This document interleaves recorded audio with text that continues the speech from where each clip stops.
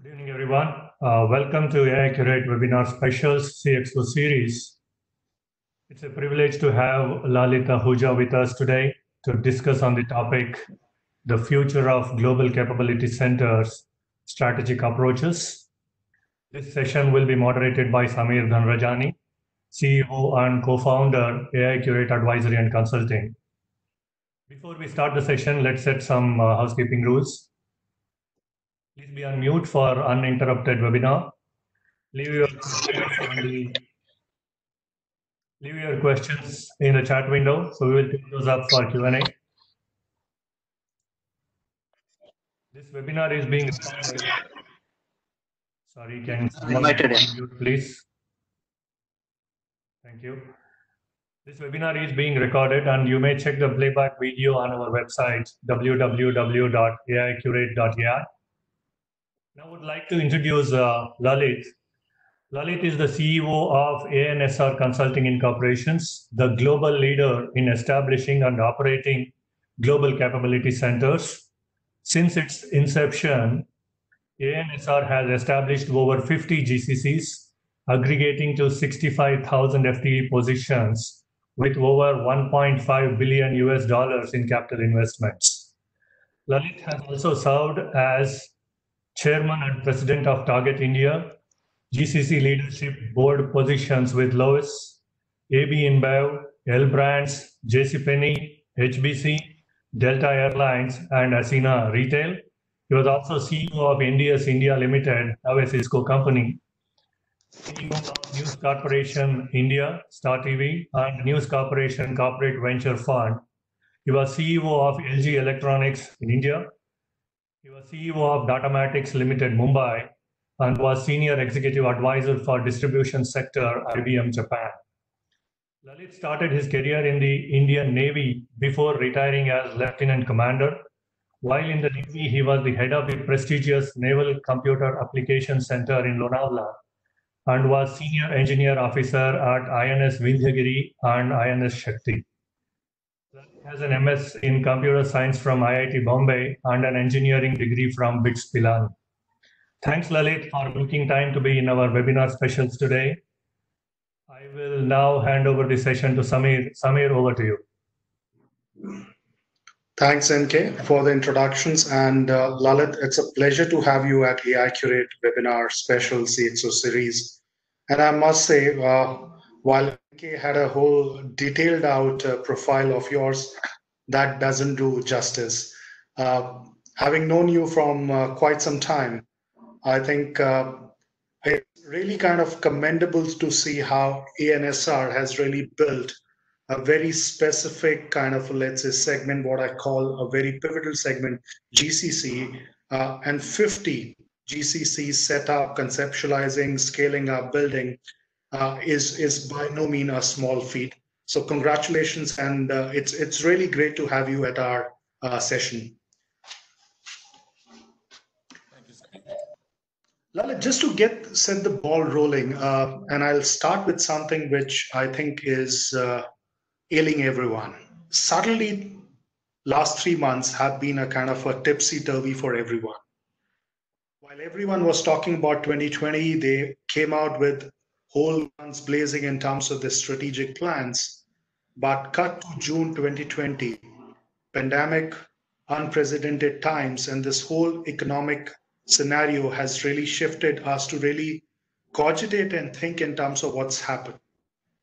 Now, on the other side, GCCs has been kind of going great guns in terms of a fantastic story in India, and that's been pivotal in terms of how today they've added a lot of value, a lot of kind of, let's say, appeal in terms of kind of, let's say, not only being a kind of a mirror for the parent organization, but also a very kind of pivotal aspect of bringing transformation, innovation for overall segment.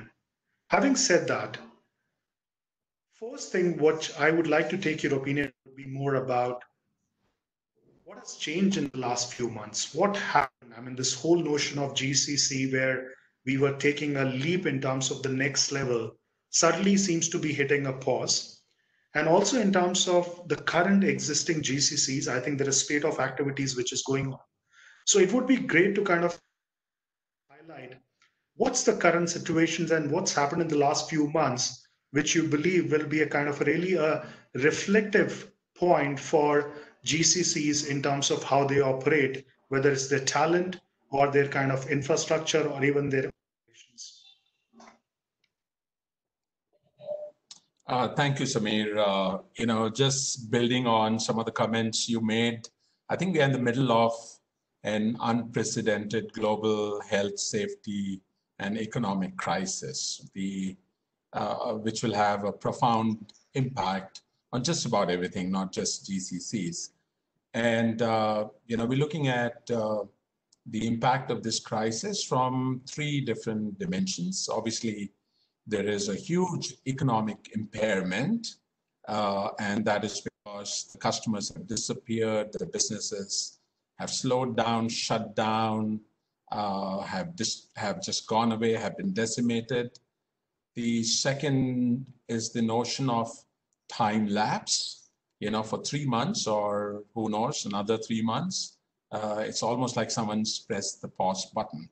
Airlines are not flying, hotel rooms are not being booked, malls are shut, retailers are not selling. So there is a pause, which adds a very interesting dimension. It could be as trivial as the point of sale systems in many of the stores would require extensive maintenance before you can switch them on and put them to work if they remain shut for some more time, right? I mean, there can be a number of similar examples of what the time lapse is going to do to not just economic activity, but in terms of what does it take to get the business back to normal. The third is an interesting impact, and this is about what bounce back or recovery is going to look like, right? And there are all kinds of theories out there, a U-shaped recovery, a W-shaped recovery.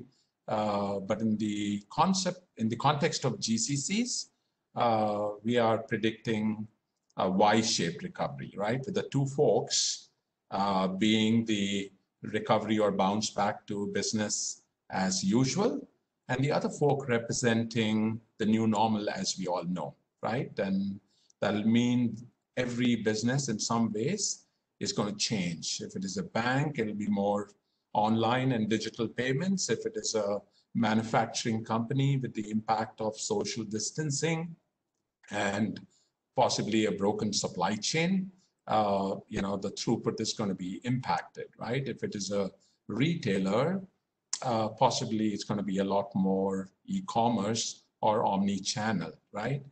And I think that this Y-shaped impact is, or recovery is making organizations think through what the other side of this pandemic is going to look like, right? More focused on the new normal, which will mean different things to different countries, different industries, different companies.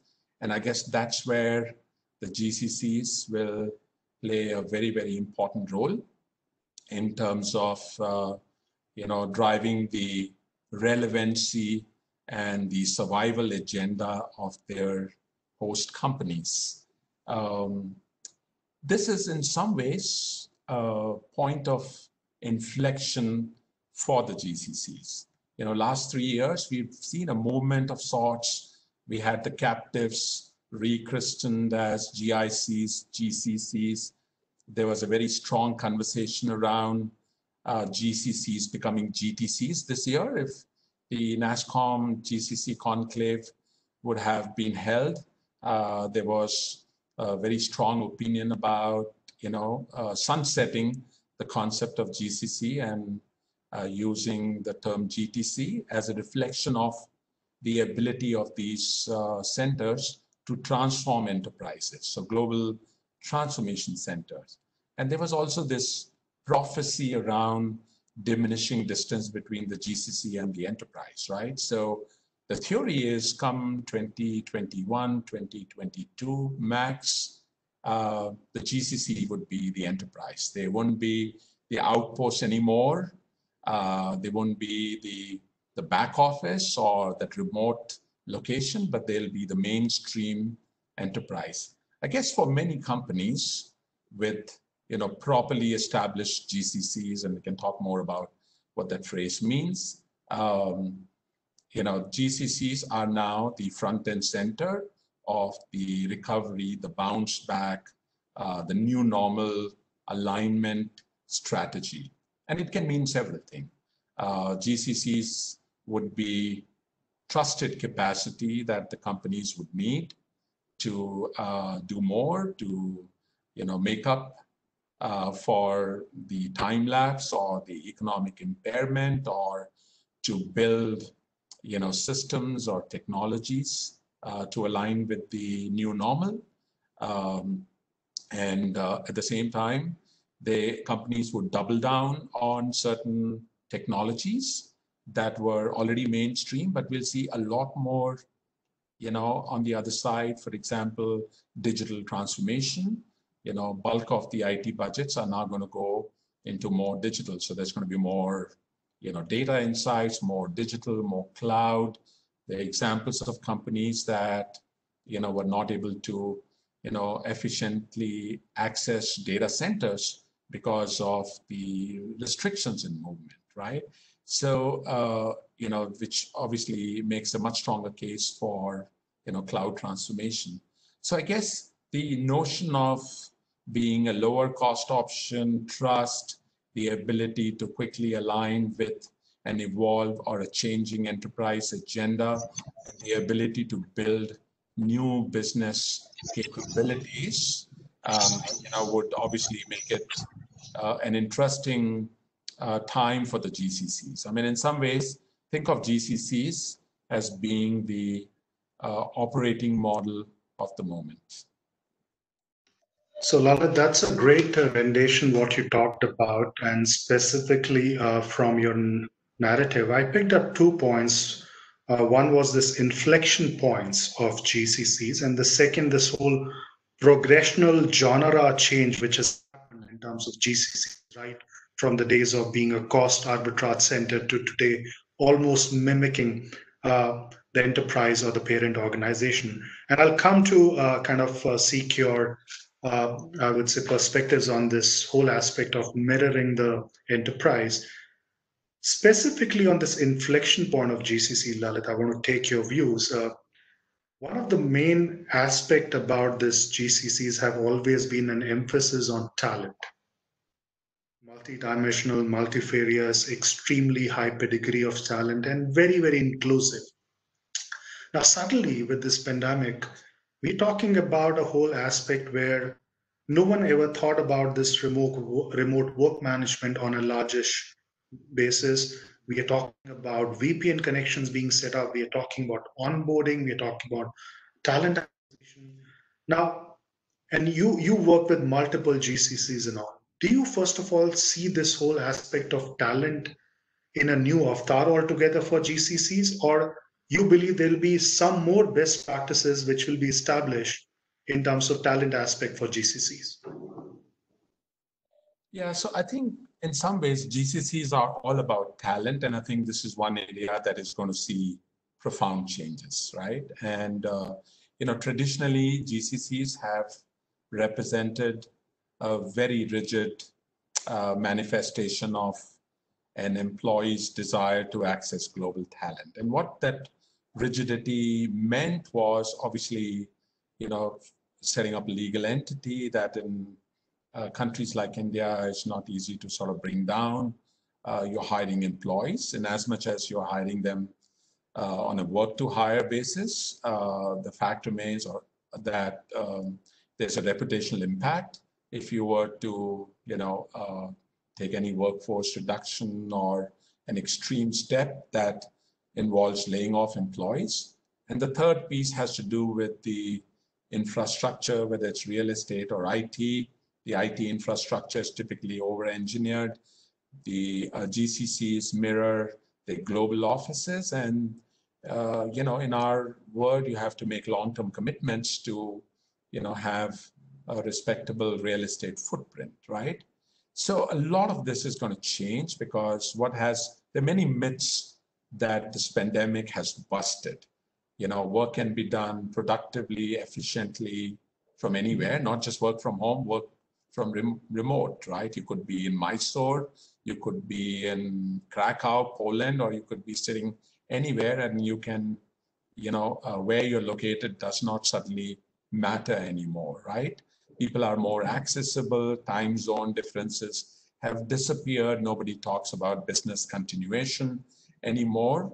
And we're seeing in some ways, other manifestations of GCCs from a talent perspective coming up. For example, companies desiring to just hire people, think of talent on cloud, and just a validation of the emergence of the gig economy.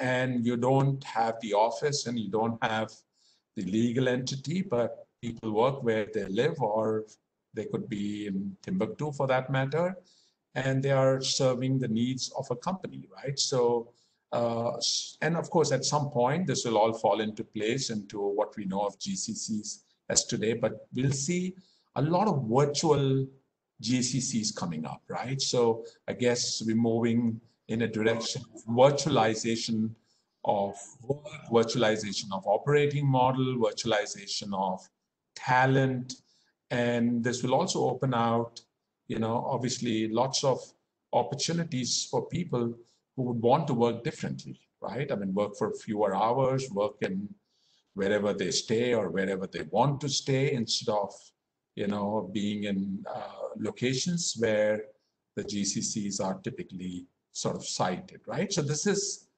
the beginning of a very big change when it comes to talent.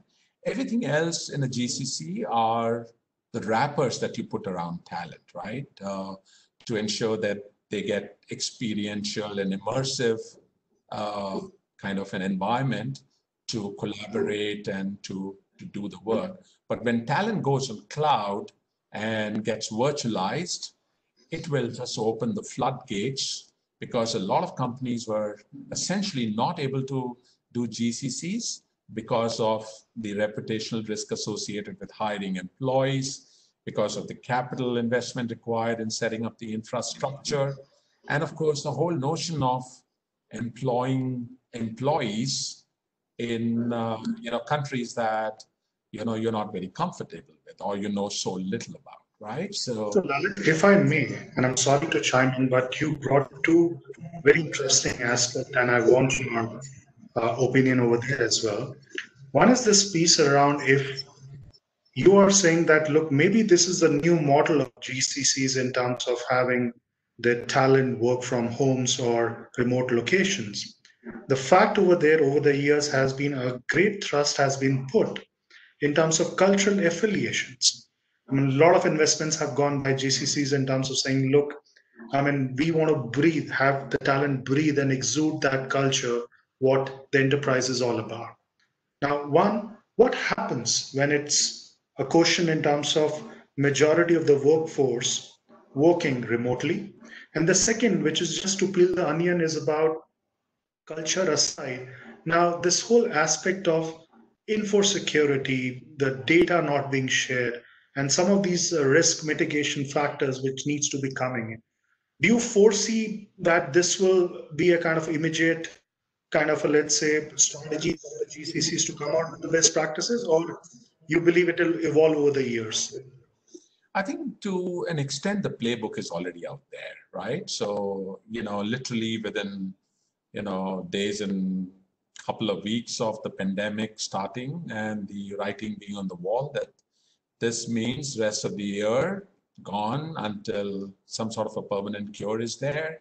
People started working on, what the other side is going to look like. As I said, GCCs are going to be virtualized. We are actually talking of a few companies that, as early as next 2 weeks would be establishing virtual GCCs. There are some complex tax and benefits administration issues that have to be resolved. But other than that, I mean, the concept is very, very appealing, right? So which essentially means that you have lowered the bar or the hurdles for someone to come to India and experiment with a different model altogether. At some point, they would catch up with the traditional view of a GCC. An extreme view, or the other side of the spectrum, is what happens to the massive over-engineered infrastructure that the GCCs invest in, real estate, office space, IT infrastructure. And here's how you got to look at it, right? So, I mean, obviously, we see a lot of product companies like Twitter and our own TCS talking about people largely working out of home. We're not going to see a whole lot of that out of GCCs. I guess where the pendulum is going to swing a little bit on the right in terms of a lot more flexibility that people will be offered in terms of working remotely, right? And which still means that you're expected to come to office for culture days, for teaming, for town halls, for that immersion, for that experience, right? To rejuvenate yourself, to re-energize yourself. So, a lot of new GCCs that are being established in the post-COVID-19 period are in fact over-investing in the infrastructure, bigger offices, amenities that were never thought of earlier to allow people to get together in a more safe and socially distanced way, which is going to be the norm, even if there was a vaccine of sorts. Conference rooms will be bigger. There'll be a lot more space that will be allocated per capita. So the office stays. The other part is obviously what happens to the IT infrastructure. So traditionally GCCs always invested in the right end user computing infrastructure, the security, systems in terms of remote access. Just about everybody, accesses systems, takes calls, remotely, and info security was something which most GCCs had already addressed. We'll see companies doubling down on it. You'll get not only more powerful hardware, but we already know of a number of companies that give a UPS with it, are giving you an ergonomic chair, and if you have place in your house, maybe you also get a table that goes with it, so you can be efficient. I guess there's a lot of work in terms of policies, not only because you're working remotely and the implications on info security and how do you drive that extra accountability for the fact that data has gone out of the confines of an office to your home, but it's all in the works, right? So some of the GCCs that are in the process of being established, the COVID-19 babies are all geared up for an enhanced VPN infrastructure, security, tokenization, use of bots to enable access to systems remotely. So it is a no-brainer in that sense. And of course, offices that look very, very different. So the point I'm trying to make is there would be a significant qualitative improvement in the work the GCCs would do. There would be a lot more acceptability in terms of the work being done remotely, but with a requirement for people to come to office and to, benefit from what a GCC is all about. And of course, the strengthening of, policies that relate to largely info security. Great, great. One aspect, Lalit, and this is interesting what you said, and I'm sure the participants will have a lot of takeaways from this narrative. One of the facets you touched about gig workers. Now, today there's an article in Economic Times, one of the business dailies in India, which talks about in the fast forward future, most of the IT bellwether companies will have 35% of their workforce as gig workers. What do you see in the GCCs on the gig worker side? Because it's not that prevalent so far, but do you see that winds of change happening on the gig worker side, or you believe it will be a status quo particularly for GCCs? Yeah, I think somewhere it was always there, right? We were beginning to see people who just wanted to work differently, right? And the reason why they couldn't do it effectively was because this was not a proven model. I mean, the whole notion of work being taken away from the office and being done with productivity was not something that many companies could kind of come to terms with, right? I think what the pandemic has done has changed it all, right? Not only this works, but any kind of work can be done, or most kind of work can be done. Obviously, you cannot do a store associate's work or a banker's job sitting remotely, but just about everything that's an HQ job can now be done sitting out of your home. So that's one part of it. The second is, how people look or feel about it, right? And of course, like everything else, there are, different views, but largely a lot of people feel, hey, this works, right? I mean, and this will have several connotations. One, the fact that many of them will, proactively look out for opportunities that allow them to, work at their own convenience of their homes or wherever they're comfortable in. They pick and choose the time, not be, constrained by travel, infrastructure. I mean, we've all seen a lot of productivity. We also know some of it is not very sustainable. I mean, you do want, the infusion of what the word of office and culture and learning and developmental interventions were all about, right? So I guess where the gig economy is going to come to life is, the fact that there is going to be adoption and acceptability by companies as the infrastructure, infosecurity policies, some of the regulatory tax issues, we'll have to relook at a Shops and Establishment Act, some of the SEZ related issues in terms of what happens if, now production is happening out of homes. But I guess from a workforce perspective, we'll see increasingly more people coming into the gig economy, going to cloud because they think it worked. They are healthy, they are less stressful, they got a much better work-life balance. But we also have people who didn't have the right infrastructure because they just didn't have the right home, right, to be taking advantage of. Some of them will make those investments, and some of them obviously will come back to, what the environment was before COVID-19.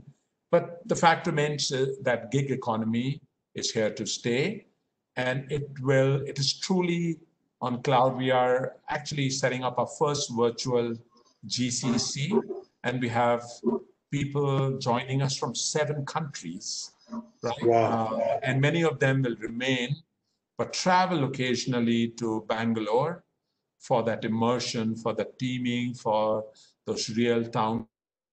But you can make up for those budgets given the fact that there'll be less investment in certain areas. Now, this is a different kind of a gig economy, right? Because this is the global gig economy, that can be put to work in very, very interesting ways. And this company comes up as early as next 3 weeks.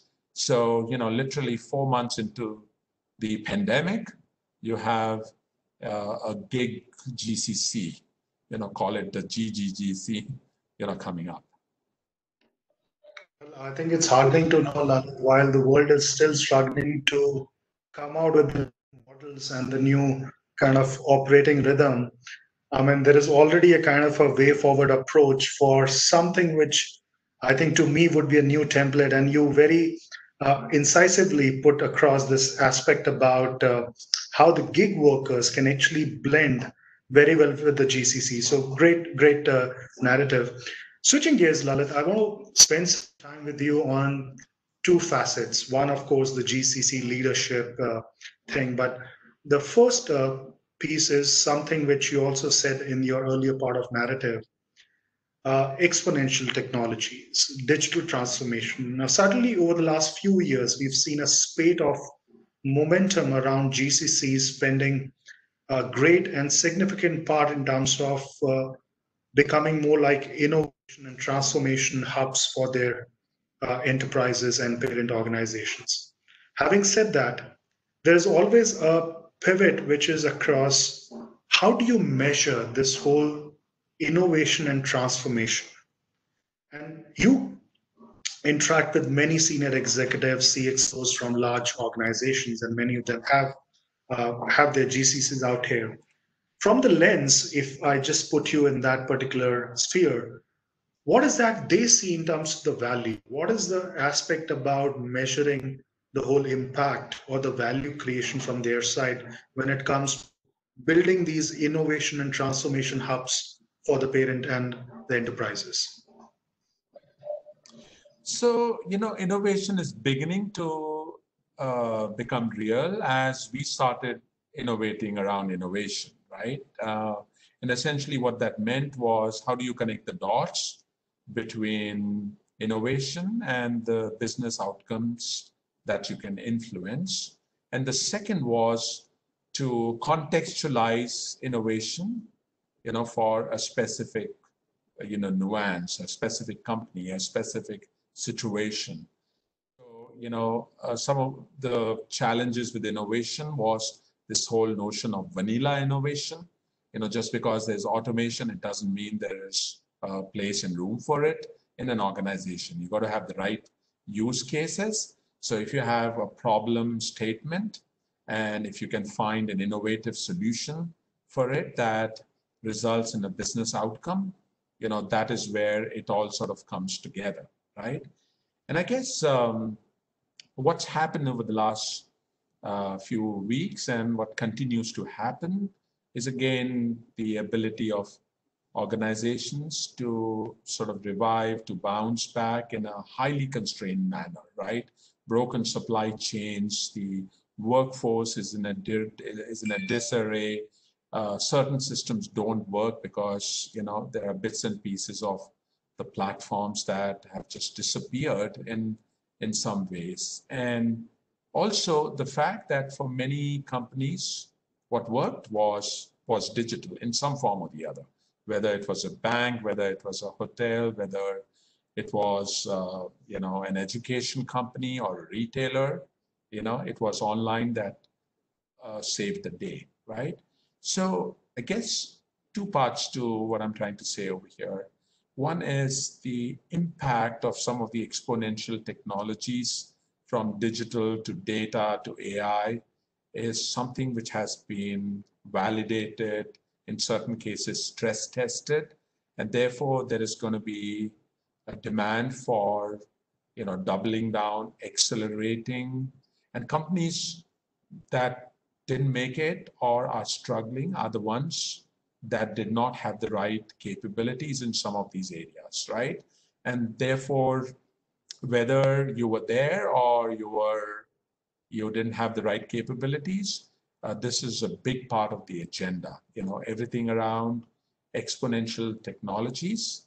And the second part, or the other side of the coin, is how can you put it to work in a manner that will result in the bounce back, that will result in making up for the impairment that has happened. So, for example, we see a lot of talk about automation in a very different way. You're talking of specific problem cases, that can be solved by RPA. So the big shift from experimenting with some of these exponential technologies to actually, using them to resolve or neutralize a real problem that exists today, right? And that is going to be the big shift when it comes to embracing or adoption of exponential technologies by the GCCs is concerned.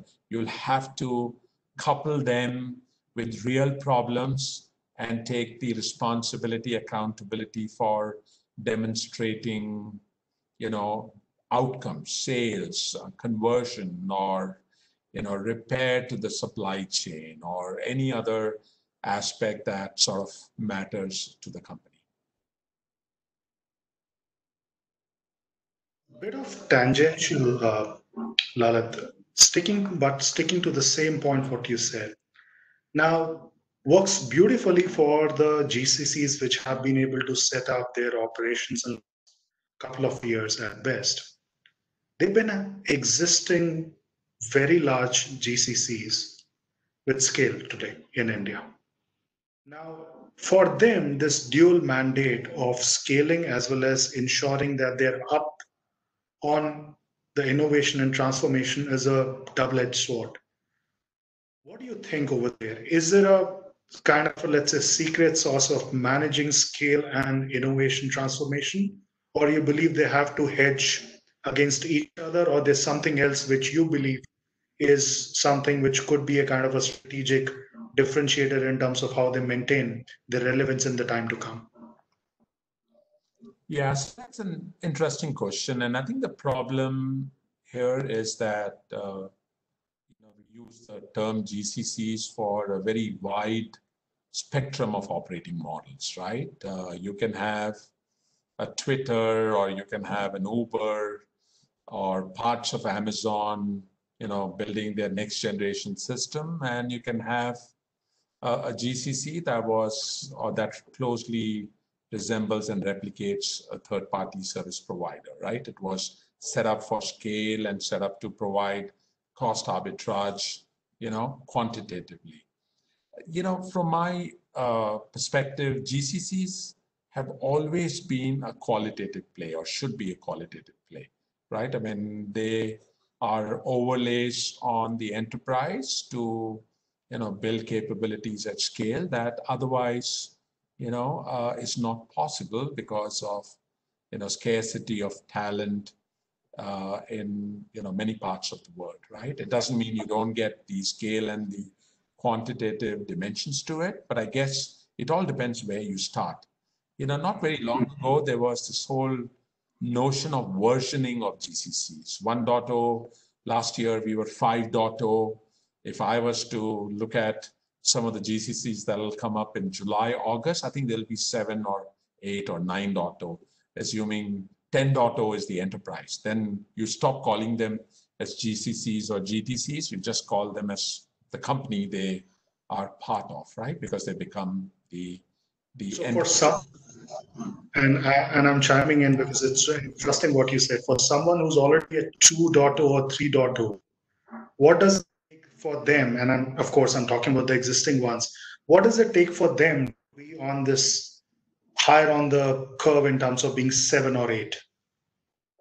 Yeah, and there's an interesting way of looking at it. If you look at companies like Walmart and Target and airlines, we recently started working for a regional grocery retailer in US that had established an innovation hub in the Silicon Valley, right? We're all aware of many companies that essentially put an arm or a small capability and innovation hotbeds to essentially take advantage of just getting a sense of what's going on, right? So I guess to move a 2.0 to 7.0 is a Herculean task, right? I mean, you got to resurrect or change the entire foundation. Yes. What is a possibility? And we're actually working on, two sort of GCCs that are going from 1.0 and 2.0 to 7.0 by creating small teams that are almost like newer manifestations of what a GCC should be all about, right?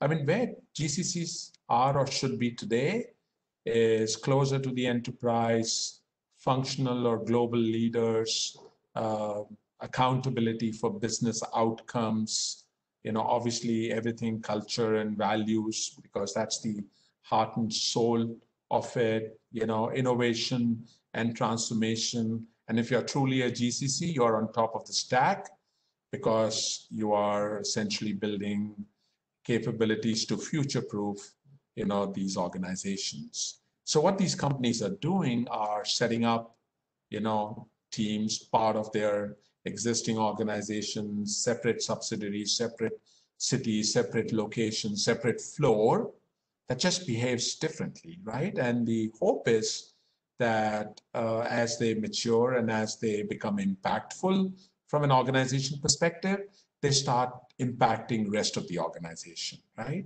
So I guess three choices here.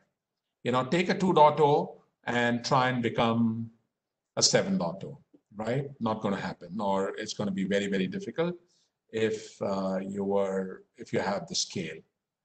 Two, take a 2.0 and create a 7.0, which is a smaller team focused on digital, working with startups, doing AI work, and you may be doing FP&A or financial accounting or HR or testing kind of work in the 2.0 kind of a mode.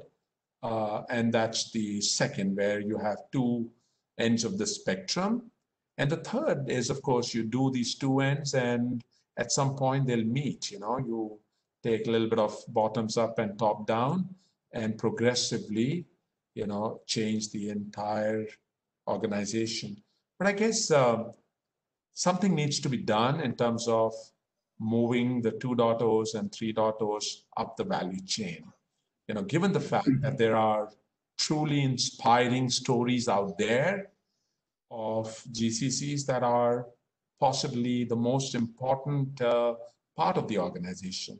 We were putting a number the other day on the quantum of business that the 5.0s are running for global enterprises. And the number was staggering $550 billion, right?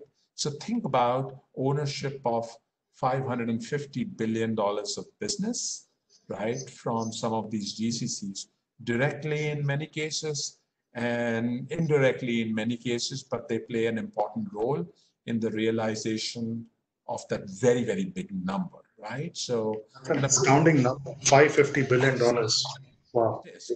And I think that's where ultimately you got to see these entities taking that ownership of revenues today, valuation tomorrow, because you're creating that incredible value that is otherwise so difficult to create, right? So I think with everything happening, we'll see the mainstreaming of GCCs. What happened to outsourcing 20 years back will now happen to GCCs because the bar's lowered. You can set up a GCC with no capital, with no legal entity, with remote virtual teams by tapping into the gig economy, because work can be done productively anywhere, or any work can be done anywhere.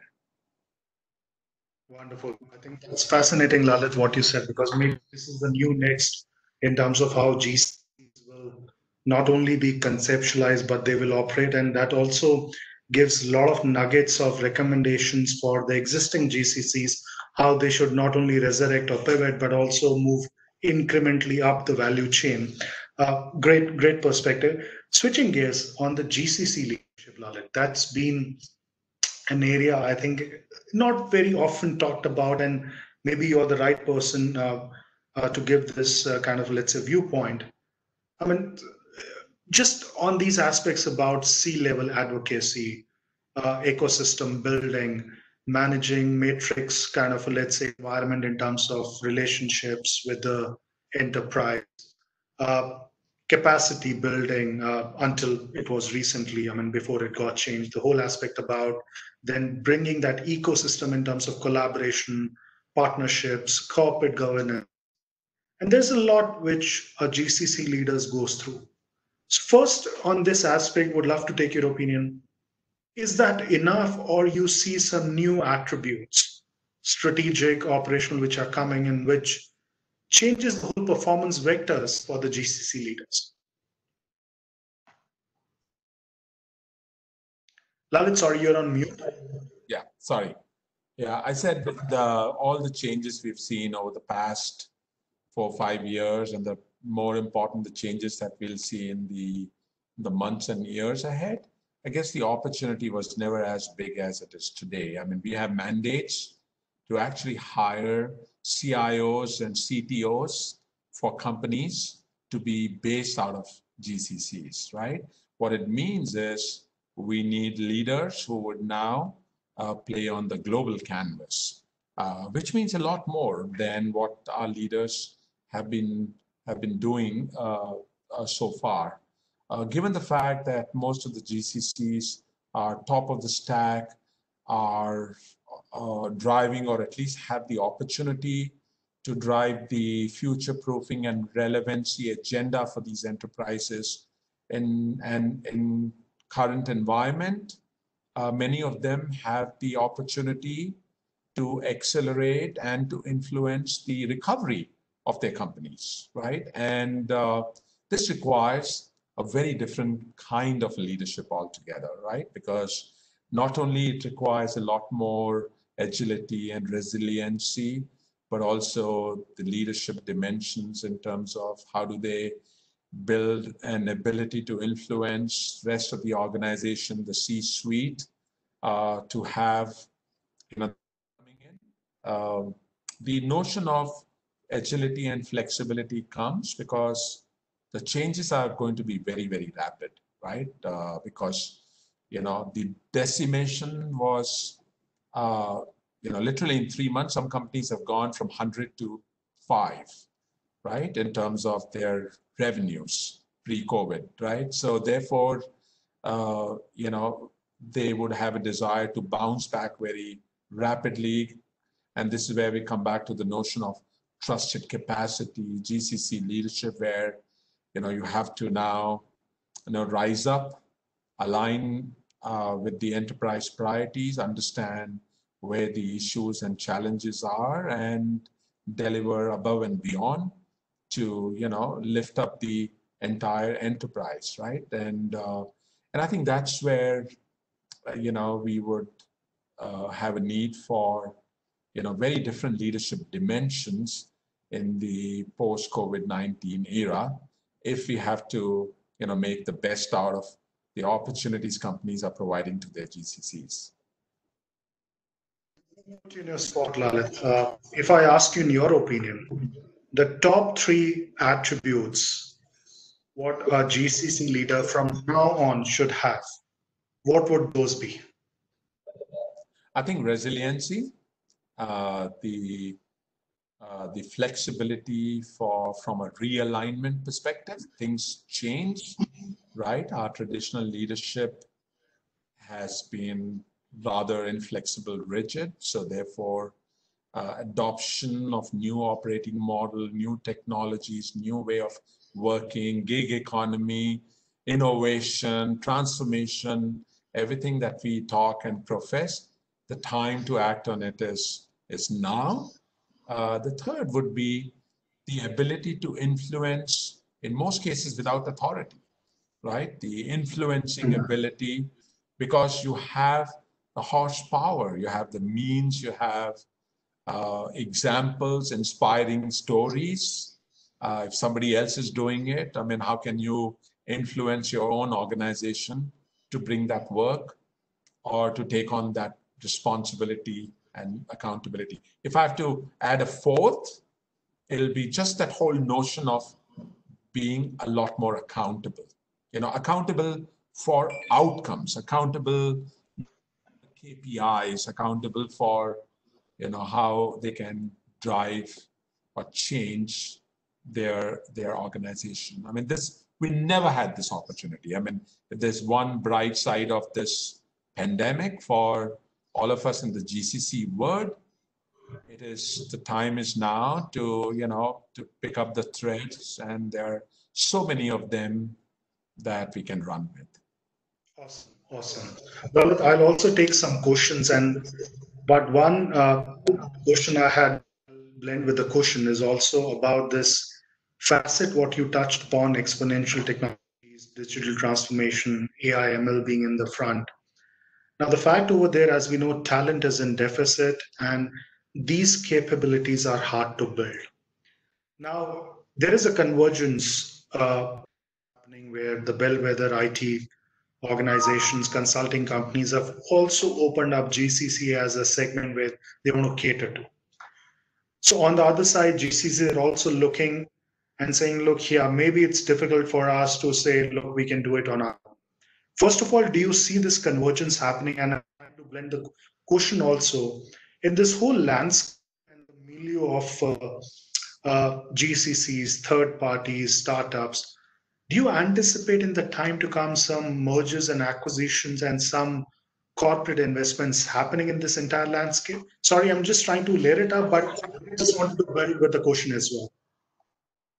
Yeah, I think the word on the other side is going to be a potpourri, a hybrid of many different operating models, with the lines getting blurred, right? If you have to really put something together, you need some competent, accountable, capable employees that are driven by purpose, that know what needs to be done. You need to bring in some capacity from the service providers. You need to tap into the gig economy because there is a lot of talent, or there would be a lot of talent that would just want to work very, very differently, right? So I guess in the whole area of workforce transformation, there is a lot of innovation, waiting to happen, waiting to unfold.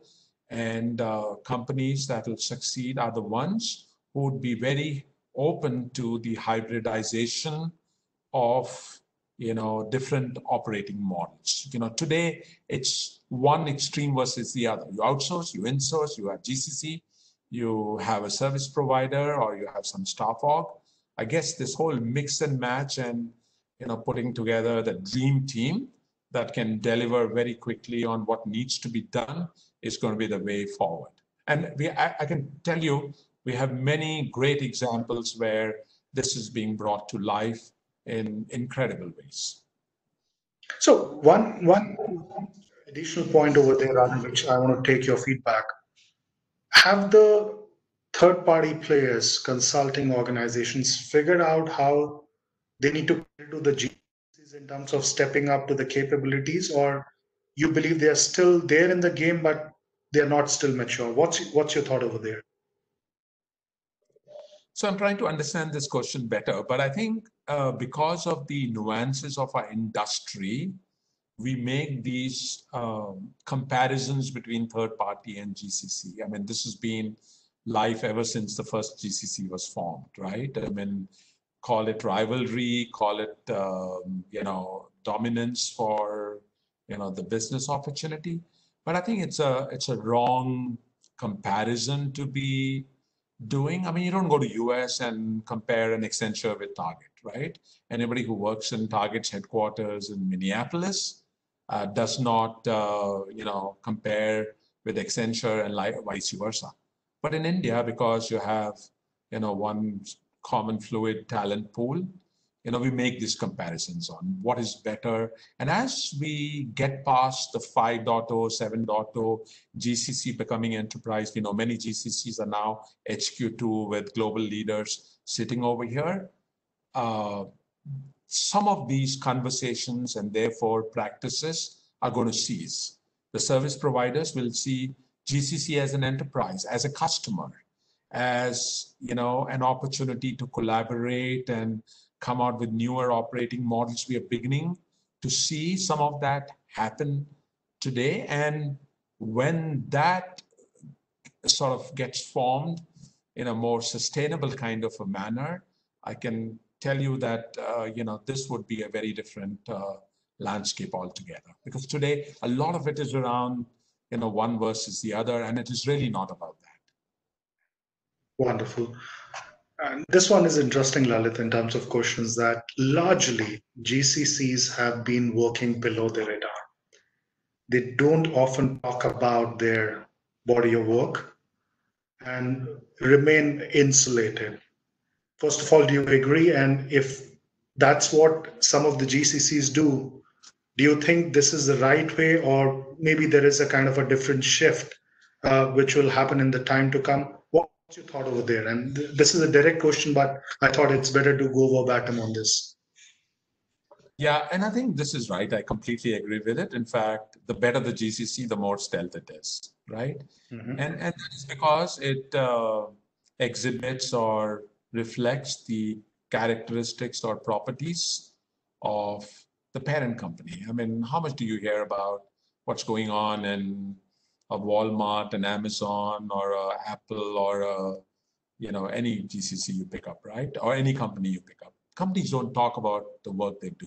This is competitiveness. This is, putting all your cards on the table. So, GCCs that are in some ways not fully there as GCCs, because if you are the enterprise, you're not supposed to be, getting the word out there, right? And that is the nature of how companies work. And that's why a lot about GCCs is an untold story, right? Some of the best inspirational work will never come out. And Samir, you and I have spoken in the past in terms of, some of the deepest tech centers, I mean, some of the most sophisticated tech capabilities being hosted by, unimaginable sort of companies, that have a GCC. Sometimes it could be, an apparel retailer that, will give someone like Google a run for money in terms of the quality of work that happens. No one will ever know about it. It's not supposed to be spoken, because when that work comes to life, it'll be competitive advantage for a company, right? So companies they just don't want to talk about it, right? And of course, and that's why you don't see too many case studies or, some of the GCC conferences, just broad brush, the good work that happens. So completely agree, and don't have a good answer to it. But, whenever we do some work, we sign up for keeping our mouth shut.